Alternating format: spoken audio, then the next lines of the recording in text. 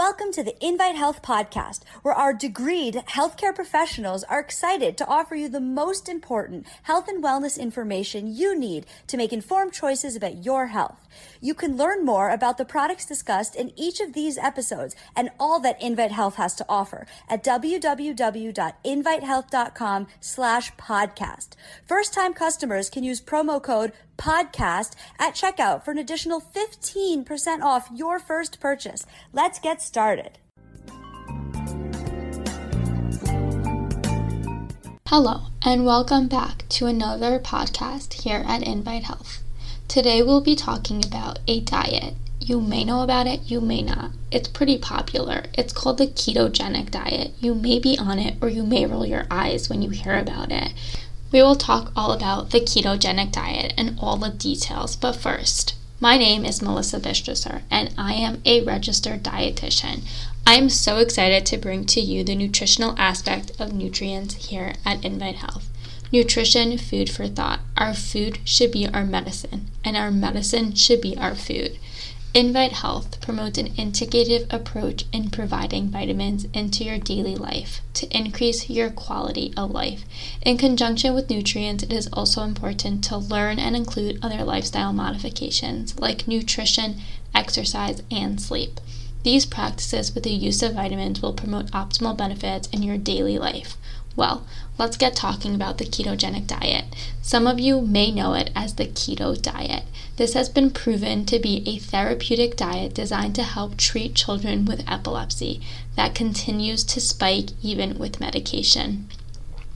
The ketogenic diet has helped about 40 to 50% of children who have started with 50% less seizures, and approximately 10 to 20% of these children achieve more than 90% reduction in seizures.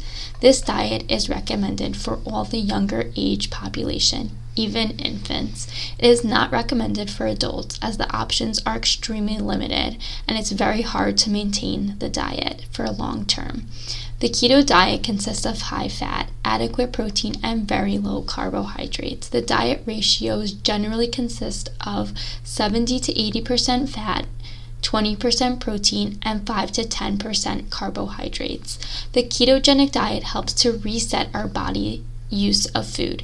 Carbs in the diet, as we know, is sugars and starches, are generally our main source of energy. The reduction of carbs will put our body in a metabolic state called ketoacidosis. Though the ketogenic diet, the lower amount of carbs will train your body eventually that the new energy source will be from fat instead of carbs. It will turn the fat into ketones in the liver, which will help to supply energy for the brain. As we have previously discussed, carb is the body's main energy source. If we do not consume carbs, the fat in our body will be used for energy, but our body will fall into ketoacidosis. Ketoacidosis is when the body reduces the consumption of carbs, limiting the body's supply of glucose, otherwise known as sugar, which is the main source of energy for the cells.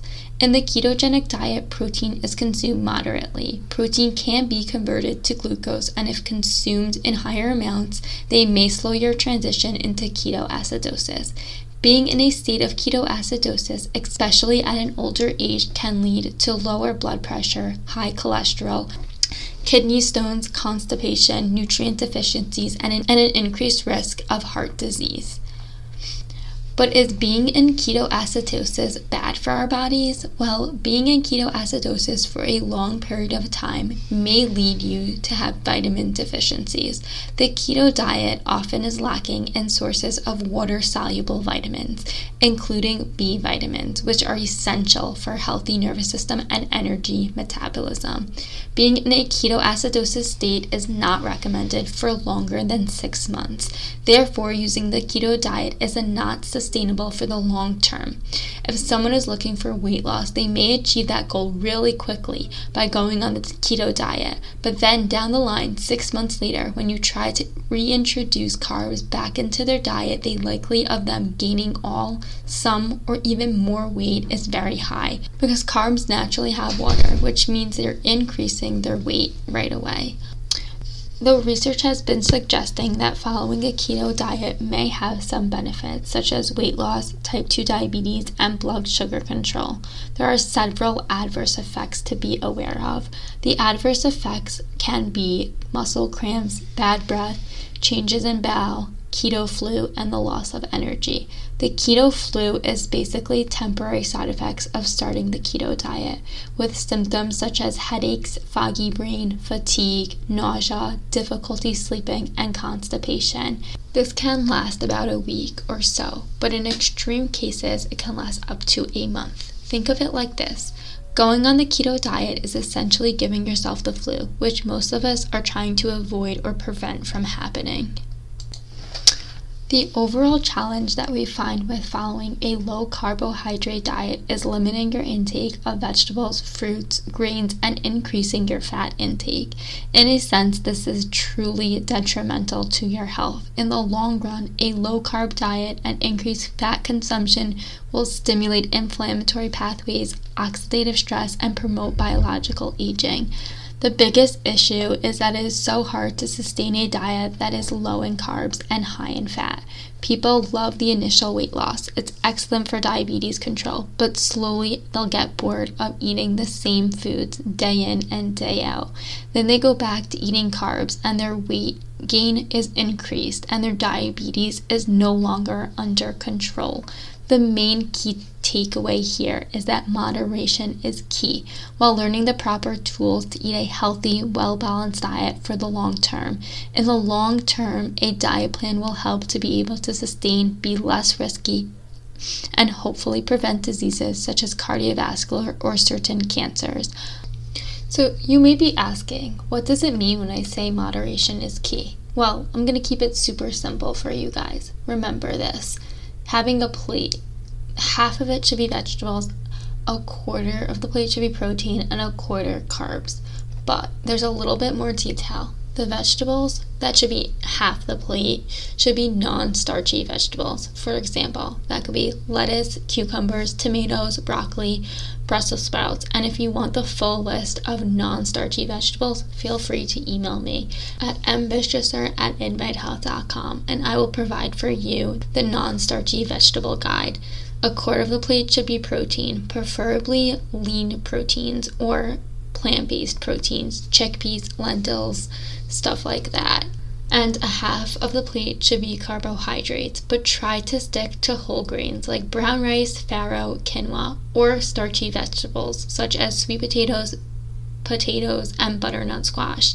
If you can stick to having your lunch and dinners looking like this, then you just learned what moderation is, rather than following a keto diet with the potential for health risk factors from the keto diet. Again, moderation is key, and you just learned what that means.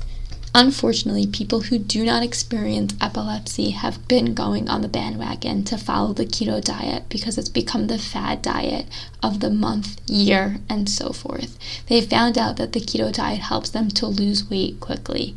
They did not look to see the long-term effects and issues that can bring up. Consuming such a high-fat diet and a low-carb can lead to serious medical conditions. The keto diet can cause individuals to have disordered eating and is not safe for individuals without epilepsy. But even individuals with epilepsy should be following the keto diet with healthcare providers by their side to monitor. The diet has side effects for the long run. As children with epilepsy grow up, we want to make sure that it's not interfering with their growth spurts or brain function. It is crucial to follow the keto diet with healthcare providers. If your child has epilepsy, please consider to talk to a healthcare provider before going to follow the ketogenic diet on your own. If you do not have epilepsy, please consider just learning about a healthy, balanced lifestyle diet to eliminate the long-term risk factors.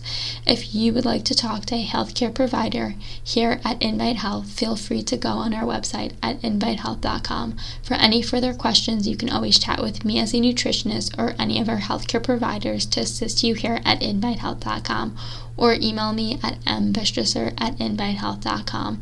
I am Melissa Bistresser, RDN, ready to share the knowledge to help you modify your lifestyle to live a happier, more successful life. I'm looking forward to continuing to provide you with educational podcasts and blog posts. Again, nutrition, food for thought. Our food should be our medicine, and our medicine should be our food. Have a great day, and tune in for the next podcast coming your way soon.